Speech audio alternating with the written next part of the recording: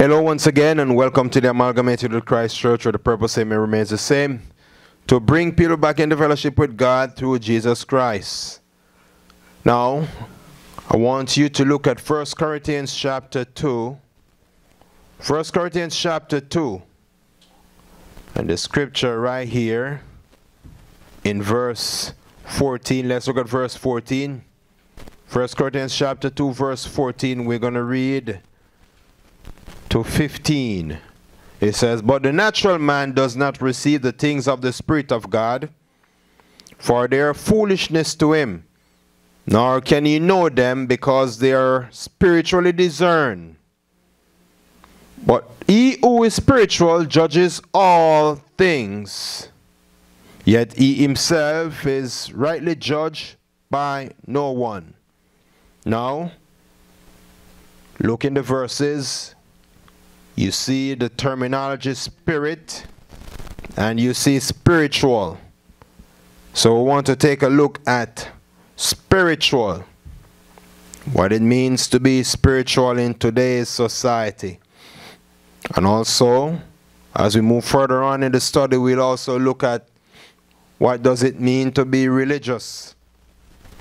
When we talk about the spirit, then you talk about spirituality, you talk about spiritual, you talk about spiritism. Now, many people today, you hear, they go around and they'll say that they're spiritual. And that is totally different from what it is in the Bible.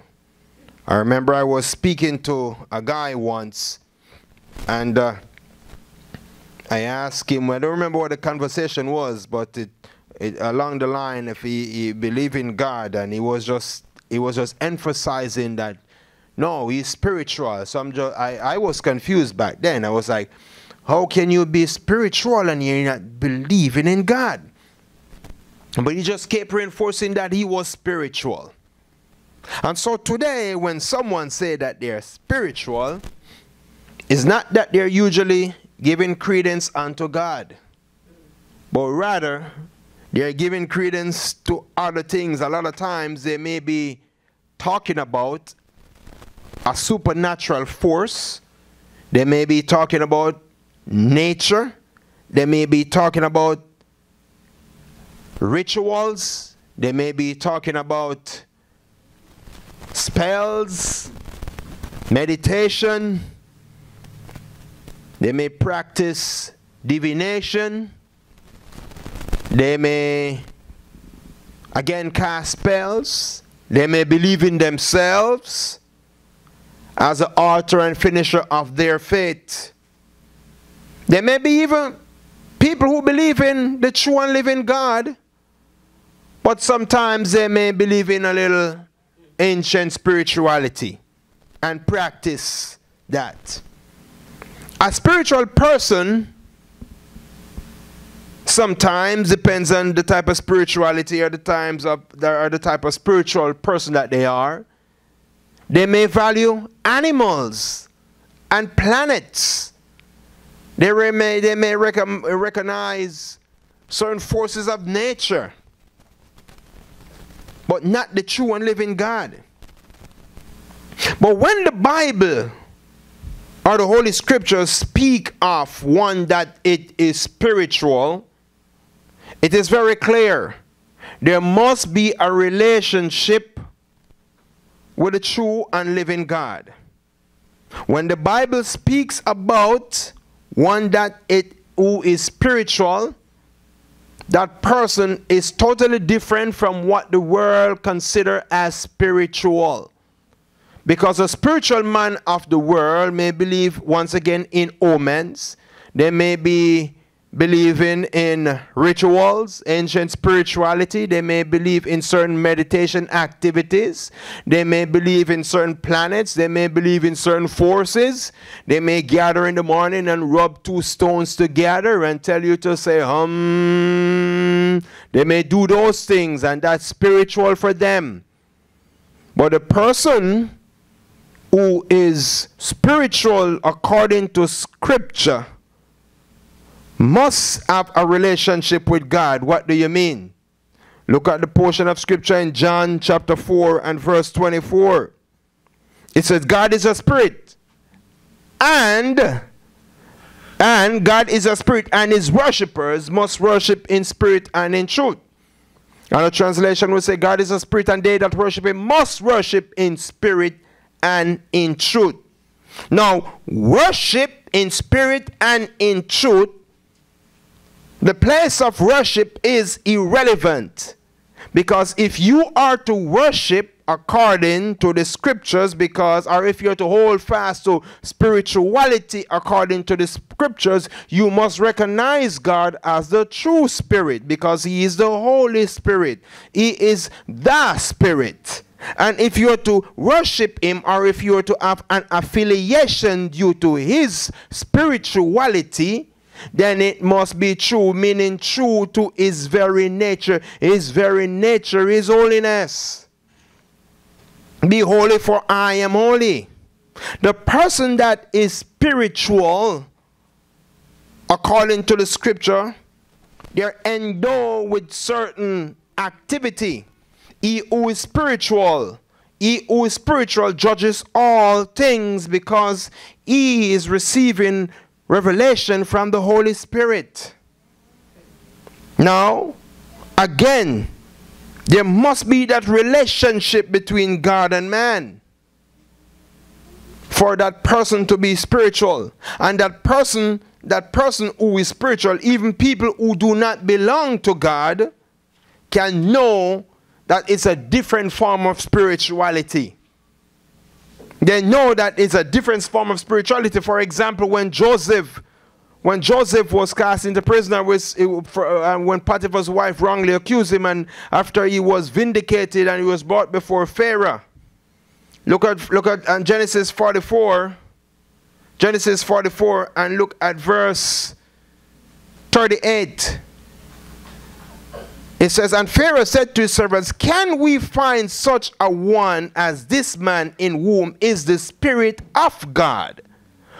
Even people who do not recognize the true and living God will be able to see that your spirituality is different from those who practice omens and those who practice ancient spirituality, etc., etc. Because you are totally different. Because your affiliation is with the Holy Spirit. So not every time you hear someone say that they are spiritual, it means that there is an affiliation with the Holy Spirit. Because a one that is spiritual can be holding allegiance to certain forces of darkness, holding allegiance to animals, holding allegiance to something different from the true and living God. So do not hear someone declare that they are spiritual and you run and say, oh yeah, he's a spiritual man. Yeah, he can be a spiritual man. That is the reason you call some of these people spiritists. Not because of any affiliation with God, but because their affiliation with supernatural force or natures and rituals, etc., etc. Now, when we speak about spiritual, you must understand this. There must be a relationship between God, or listen to this, or any being that is endowed, or meaning any being that God provided such attributes. For example, angels. That's the reason when we speak about the supernatural force, we're talking about people who align themselves even with fallen angels, or people who want to worship a supernatural force, it's fallen angels. And when I say endowed with the Holy Spirit, because God has given the angels certain attributes that is different from man. Hebrews chapter 1 verse 14, it says, are they not all ministering spirit, sent forth to minister for those who will inherit salvation? In this instance, it's talking about right here the angels. You see, God is a spirit, and any association with him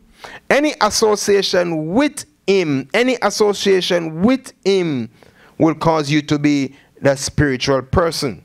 Once again, you go over to John chapter 4 and verse 34 and 24. God is a spirit, and they that worship him must worship in spirit and in truth. So in accordance to that, you realize that your affiliation with God will make you spiritual. Yes, indeed. That is true spirituality. And I'll show you later when we speak about angels, because God has given the angels certain attributes, and so because they are not human beings, they are spiritual beings. And so yes, they can be spiritual beings, but not all angels are equal, because you have some fallen angels. So true worshippers then must worship God in spirit and in truth, meaning true worshippers, they are not going to divert from what is truth. They're going to recognize God as the authority. They're going to recognize God as the source of holiness. You must worship him. You must worship God in accordance to his true nature, which is holiness. 1 Peter chapter 1 and verse 16, because it is written, be holy, for I am holy. So this is the first thing you must understand. If you are going to worship, it must be worshiping God. You do not worship the angels, because a true worshiper does not worship the angel. The true worshiper worships God because he is the Spirit. He is the Holy Spirit. And because he is the Holy Spirit, your affiliation with him makes you spiritual. So your spirituality is from the real source. Now, you may have a form of spirituality, but that is not from the real source. And so that's the reason some people go after certain other spiritual forces. People may invoke God in their doing and invoke God in their way of life, but they're really not spiritual. They're spiritual, but they're not spiritual and have no relationship with the Holy Spirit. Because someone can go forth and they can decide that, you know what? I do not like what this Holy Spirit is saying to me. I do not want to wait to see what is going to happen next. I'm going to a palm reader. I'm going to consult someone else. I'm going to worship something else because I want it now. I can't wait. So if I do this, if I have this association with that, then I will get this. I will get certain powers. I will be able to do this. Yes, they are truly spiritual, but they are not in terms of the biblical sense, because their spirituality is not to the Spirit, not to the Holy Spirit. And so the scripture tells you that people will do such thing. Romans chapter 1 and verse 25, it says, who exchange the truth of God for a lie and worship and serve the creature rather than the creator. So people will go forth and they will do other things, align themselves with certain forces, rubbing up themselves on certain things, bathing themselves in certain portion, because they believe that it will give them that protection. They believe that it will bring them that good luck that they want.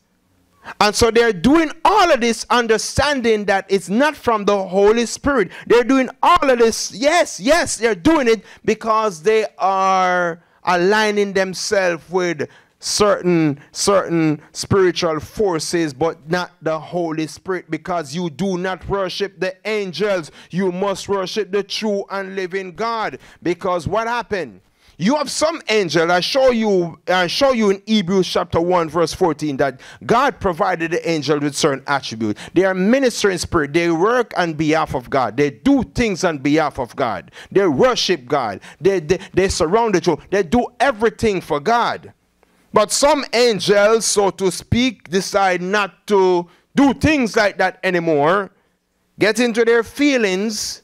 They want to challenge God and Satan himself, who was Lucifer at them. And I say, who was Lucifer? Because once he got cast out of heaven, he was no longer Lucifer. He took on the persona of the devil, and so he becomes Satan.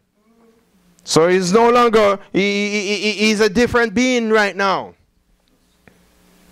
He's a different being. So yes, though angels are spiritual beings, because they are not human beings, and though God gave them certain attributes that we do not have, it does not mean you are to worship them. Look at Revelation chapter 12. Tell you about the angels. And verse 7 said, and war broke out in heaven, and his angels fought with the dragon, and the dragon and his angel fought. Satan is talking about. But they did not prevail. Nor was a place found for them in heaven any longer. So the dragon was cast out, that serpent of old called the devil and Satan, who deceived the world. He was cast to the earth, and his angels were cast with him. So yes, you are fallen angels, and people now seek to capitalize on that because they want that affiliation with a supernatural force. But they do not want something that is pure. They want something that will give them what they want to do. They are corrupt, and so they seek after a source. They seek after a force that no longer affiliate with God, because the fallen angels no longer affiliate with God. The fallen angels do things because now they have their own agenda. Their own agenda is to take as many with them to hell as possible. Now, once again, if you realize that before all of that, angels were given authority by God to do his wills. Again, we go back to Hebrews chapter 1 and verse 14. I just want you to see where we're coming from. Because angels could do what angels do. They could choose to honor God, they could choose to worship God, or they chose to disobey God. And then we saw in the book of Revelation 12, 7 to 9, we saw where a set of angels along with Satan decide to rise up in heaven, decide to fight. And so those spiritual beings were thrown out. And so when a man today declare that he is spiritual, but he believes in ancient spirituality, or he believes in divination, or he believes in magic, etc., etc., he's not getting his source from the true and living God. His spirituality comes from or is aligned with something else that is not of God, not of the Holy Spirit. And so he's going to do what he wants to do. Why? Why? Because of the evil of their heart. Because in God, everything is pure. Why? Because God is holy, the scripture says. So his characteristics is holiness. So if you're going to worship God in spirit and in truth, if you're going to be spiritual according to the scripture, then you must fall in line with the characteristics of God. You must fall in line with what God wants, and that is holiness.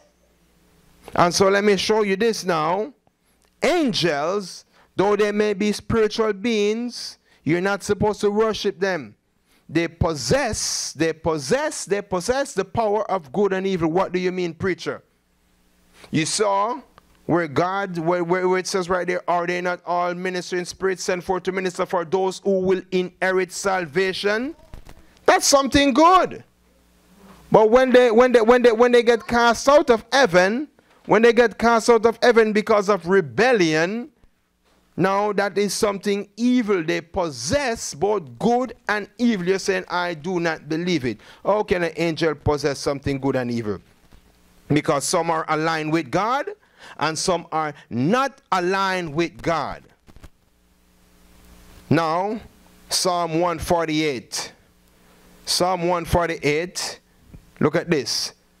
This is telling you about God and God's attribute and with the angel. Now listen to this.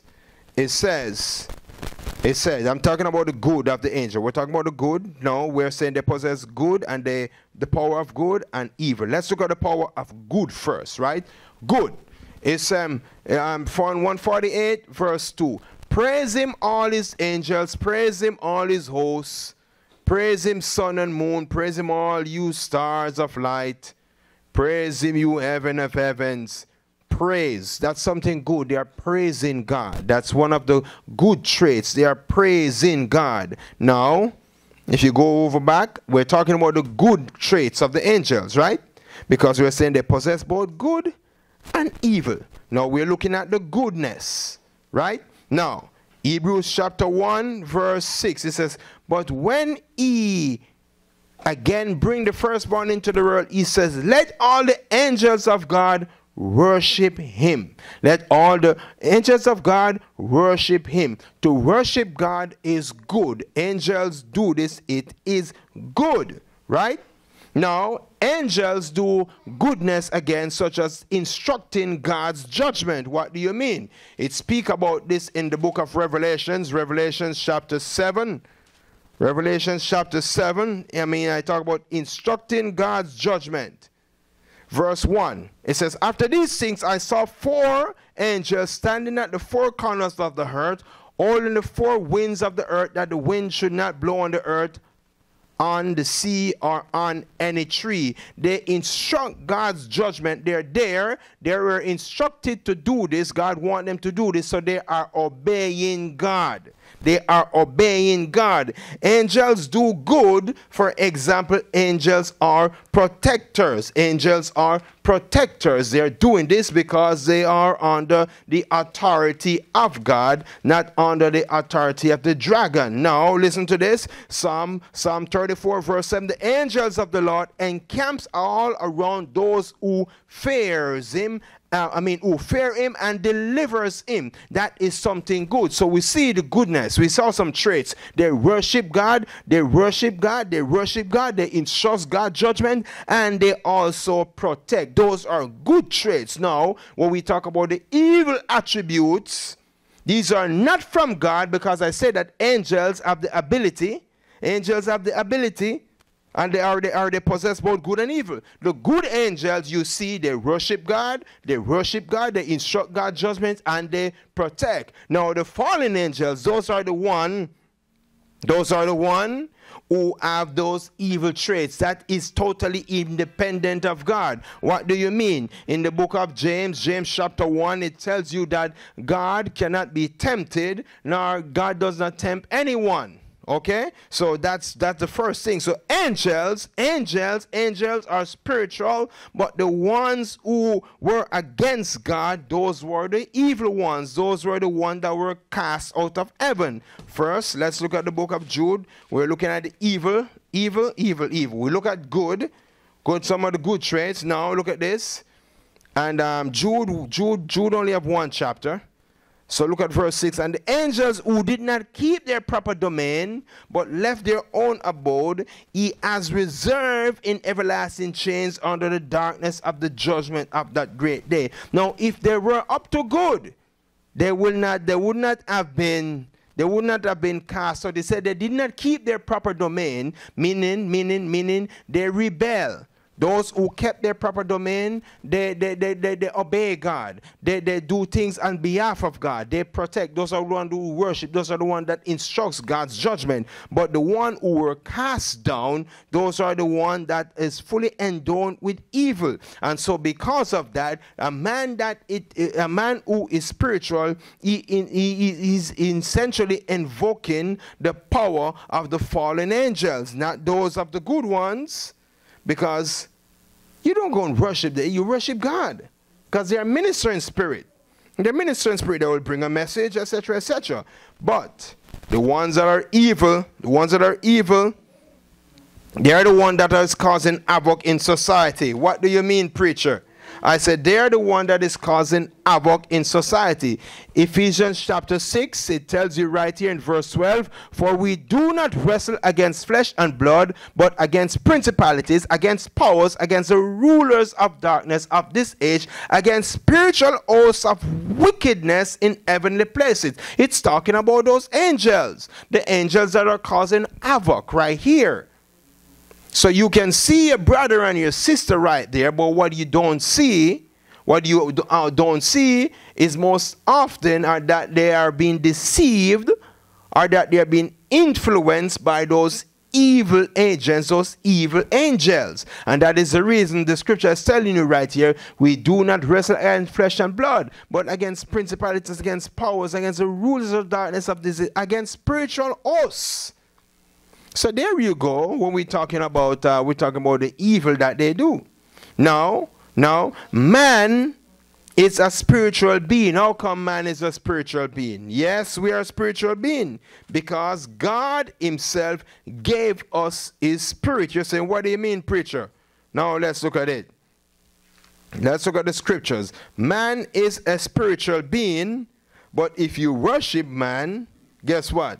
You are not worshiping God. And so you are against God. So yes. So, I mean, Job 34, man is a spiritual being. Okay, Job 33, I'm looking at the wrong. Job 33, verse 4, it says right here, the Spirit of God has made me, and the breath of the Almighty gives me life. When we were created, we had the Spirit of God. What do you mean? What do you mean? All of us, when we were created, we had the Spirit of God. But the fall of man caused all of us to go astray. So we need to come back into fellowship with God through Jesus Christ. But we still possess the Spirit of God. Why? Because God gave man life. Genesis chapter 2 and verse 7. It says, and Lord God formed man of the dust of the ground, and breathed in his nostrils, and the breath, meaning the spirit of life, and man become a living soul. So we have the Spirit of God within us, so we are spiritual beings. So this is the reason, if we were just any old ordinary being, this would not have happened. When you die, guess what happened? The spirit goes back to God. You say, what? I don't believe it. You say you don't believe it. God gave you his spirit. But when you die, the spirit goes back to God. Ecclesiastes chapter 12. Look at this, verse 7. Then the dust will return to the earth as it was, and the spirit will return to God who gave it. So yes, we are spiritual in nature. That's the reason we're always, you notice this, we yearn for the Creator. Some people may suppress it by saying we don't believe in God, we don't this, we don't that, we don't that. But we always yearn for the Creator. They won't tell you that they're yearning for the Creator. They'll do everything to suppress it. They'll do everything in their life to suppress it and to tell a lie. That we don't believe it. We don't believe it. Yeah, we don't believe it. But the scripture says right here, even if you don't believe it, it says right here in the book of Romans chapter 1. It says, verse 24, since the creation of the world, his invisible attributes are clearly seen, meaning the evidence of God is available to all mankind. So I do not care what you want to say. You see it. You know. Many of us, I'm not sure if there's a God. You're an agnostic. So from a biblical perspective then, for us to be spiritual, we must have that relationship with God. Why? John 4:24, for God is a spirit, and they that worship him must worship him in spirit and in truth. Once again, you can be in church and it do not make you that spiritual person in terms of biblical sense, because your spirituality may be due to the source with the fallen angels. Your spirituality may be due to your affiliation with the sun and the moon and the stars. Some people still believe in astrology. Your spirituality may be in animals. Your spirituality may be linked to karma. Your spirituality may be due to luck. Your spirituality may be due to you throwing something on the ground and reading the signs, like they used to do back in the day, reading the entrails to see, or looking at the liver. That's a form of spirituality, but that had nothing to do with the true and living God. Because from a biblical perspective, for one to be spiritual, one must have an affiliation with the Holy Spirit to worship Him in spirit and in truth. When you're in church and your affiliation is split, you're not spiritual because you're not true. You cannot be in church today worshiping God, holding up your hand, but you still have your charm in your pocket. You're not true. Yes, you're spiritual, but you're not a spiritual man according to the scripture. You may be in church, but you got a little piece of parchment in your Bible, stuck in it in a Psalm 23. That's a favorite psalm for a whole lot of people who love their charm. The Lord is my shepherd. Stuck in their parchment right there, or your little red ribbon, or whatever you want to put in there. Open in your psalm, your Bible to your favorite psalm. Yeah, we used to do that back in the day when I was ignorant. Opening up my Bible, walking with a Bible in my back pocket, thinking that is going to save me. Walking with your little New Testament Bible in your pocket. A lot of wicked men used to do that. Going on some little robbery. I wasn't a robber, just saying. Right? Going on some little robbery with their little Bible in their back pocket. Because, man, really, we are a spiritual being. So we want some association with the Holy Spirit. Right? You sit down before you smoke your joint. You read a psalm. You read a psalm where you chant. Before you do certain things, you chant a psalm. And you do that. You do that, but that does not make you right in the sight of God, because your affiliation is not true.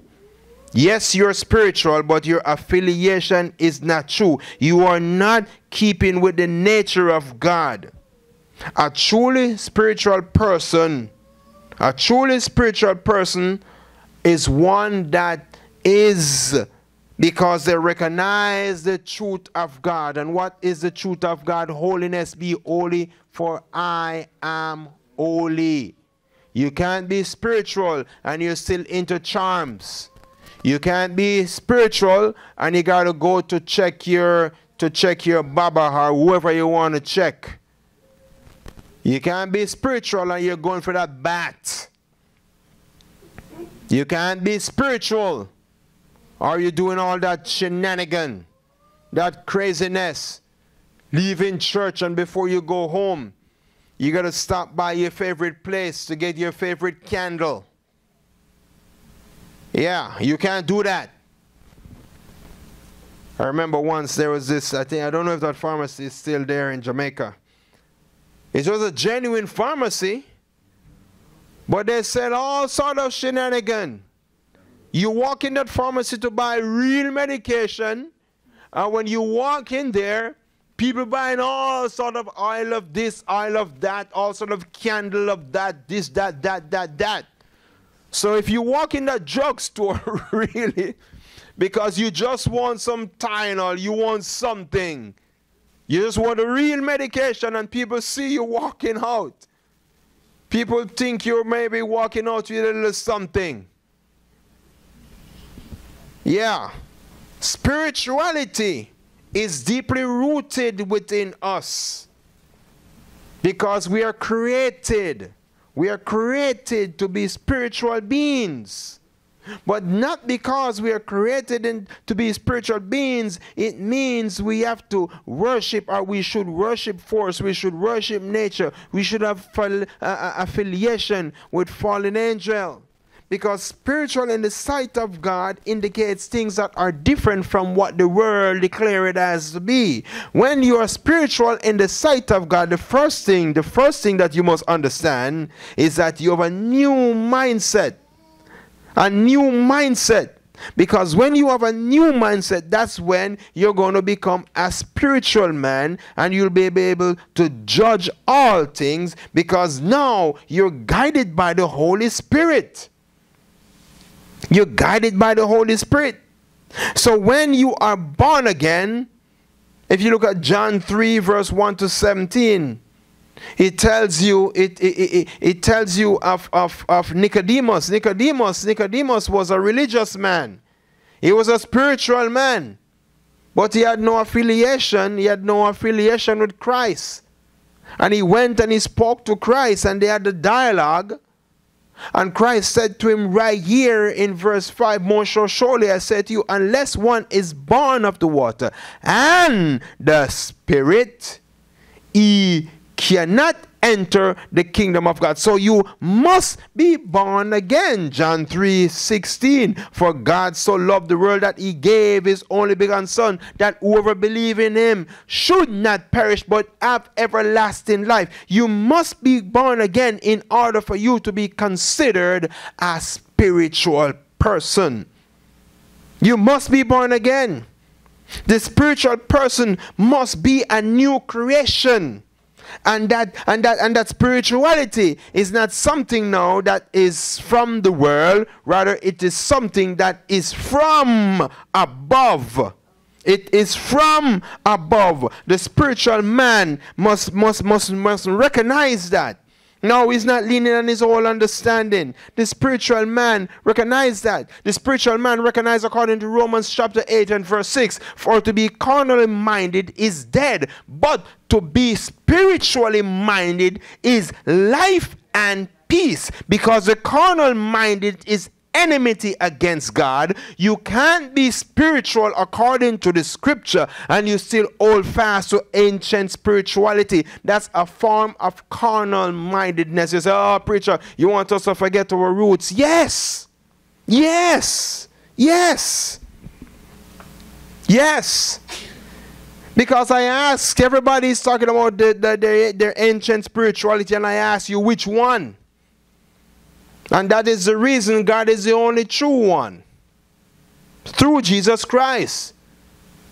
Because even if everybody's casting spells, everybody got a different way to do it. Everybody have a different God that they're going to. And some people will challenge that person that theirs is better than this one. And so some people don't want to go to that Aubrey man anymore because his spells are weak. They want to go to someone who have the real deal. Someone may not want to go to that country anymore. They want to go to a different country. They may want to get a bigger ring or a different charm because that charm isn't working anymore. And so that's the reason I'm saying to you, those spirituality are a joke, because Jesus is the same yesterday and forever. And so that's the reason God is a spirit. And if you're going to worship him, you must do so in spirit and in truth. Because to be spiritual in the sight of God, you must be born again. You cannot rely on this because you no longer have a natural mindset. What do I mean? 1 Corinthians chapter 2 and look at verse 14. "But the natural man does not receive the things of the Spirit of God, for they are foolishness to him, nor can he know them because they are spiritually discerned." Because if they are going to be spiritually discerned, you must rely on the Holy Spirit to teach you and to remind you of the teaching of Christ. That's exactly what it is. That's exactly what it is. That's what it means. You can't live and just pretend like you're just any and anybody, because that's no longer the case.